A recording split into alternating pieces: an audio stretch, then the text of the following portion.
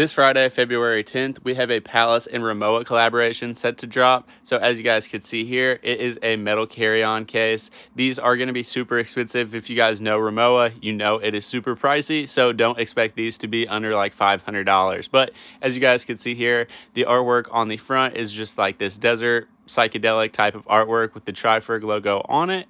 Here's the other side of this carry-on bag. And then we have a skateboard dropping in this collaboration as well. So I feel like this collaboration was pretty cool, pretty unexpected. I know RIMOWA has collaborated with Supreme in recent history, but I didn't expect them to do anything with Palace. But regardless, I really like RIMOWA luggage. I just can't bring myself to buy it because of the price. So yeah, let me know what you guys think about it down below. And if you guys have the money, if you guys are going to be picking up any of these pieces.